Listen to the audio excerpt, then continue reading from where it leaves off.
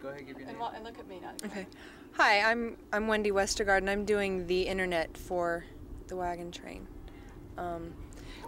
Part of my experiences as a pioneer will be on the internet, along with me downloading the information from Margaret and Daniel. And will anybody be able to get Yes. information? Yes. How do they get it?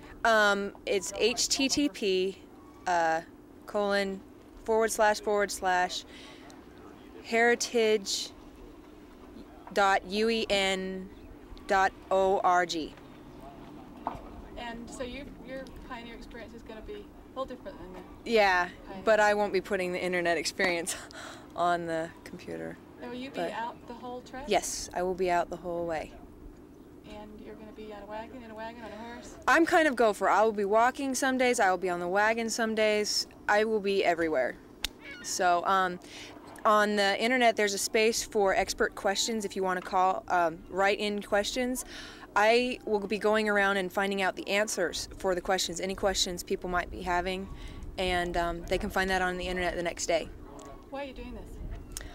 I've always had a fascination with the West, and this is one way to make it become a reality rather than a fantasy. How hard do you think it's going to be? It's going to be really hard.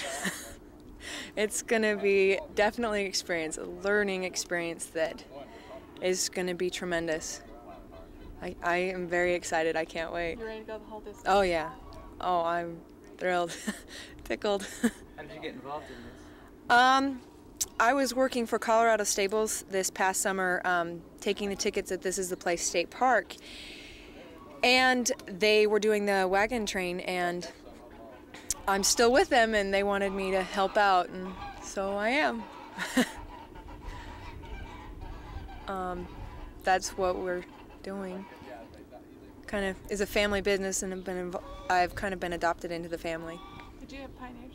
Yes, actually I had one ancestor, a Scandinavian ancestor, who came through on the last bit before the railroad came through. So I believe her name was Anna.